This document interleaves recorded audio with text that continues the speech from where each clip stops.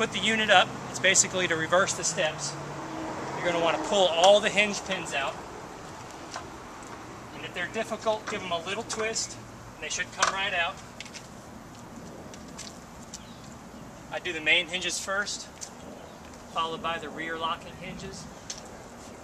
Just let them dangle. You want to make sure that these have started off, because they're going to try to stay straight if you don't push them in. And from here, you just want to reverse the process. You want to push the unit up.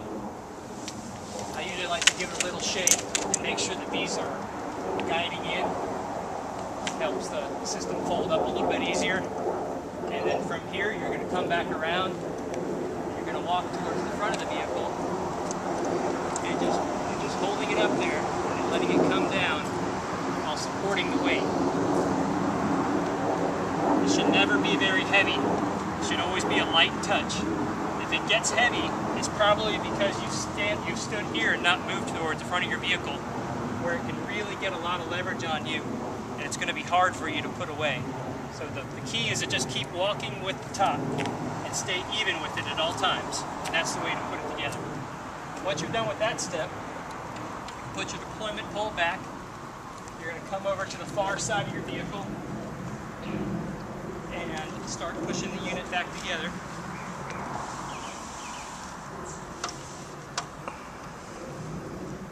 I was able to slide it over in one step that time.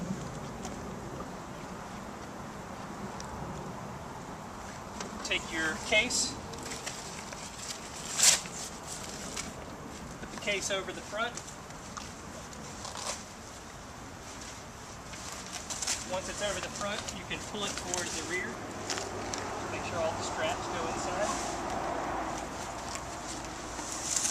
Pull it all the way over the rear.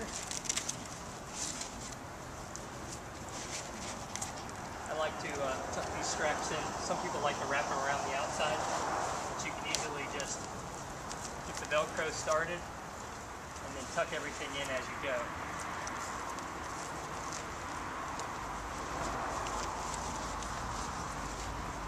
I like to tuck it in and do the Velcro in a couple of spots. It may not look pretty at first, but the goal is to just tuck it all in as you go.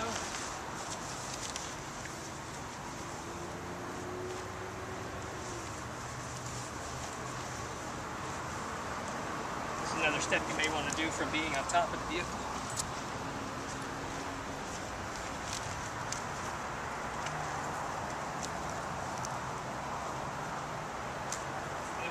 Secured in the three places in the rear and in the middle. The front is auto securing. That's what keeps this unit able to withstand interstate speeds, because no wind can get into the front. It's completely sewn up. It also helps it be a little fault tolerant, so if you forget to do all the Velcro, as long as you've got the front of the unit closed up, it's not really affected by being on the road.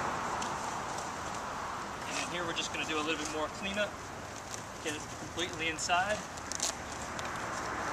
sure all the straps are tucked in. And there's another piece of Velcro here that can close up the rear. You can travel with it on top of your vehicle at this point, or you could take it off your vehicle. Simply just take the straps off. Velcro is very easy to use.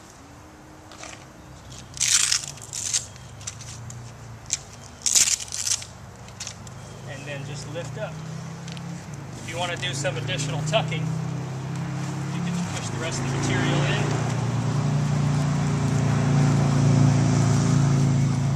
Close up the Velcro the rest of the way. And you want to leave these pedestals out, because now they're adjusted to your roof rack. I like to store the straps as well, just so they're not hanging around to catch on things around you.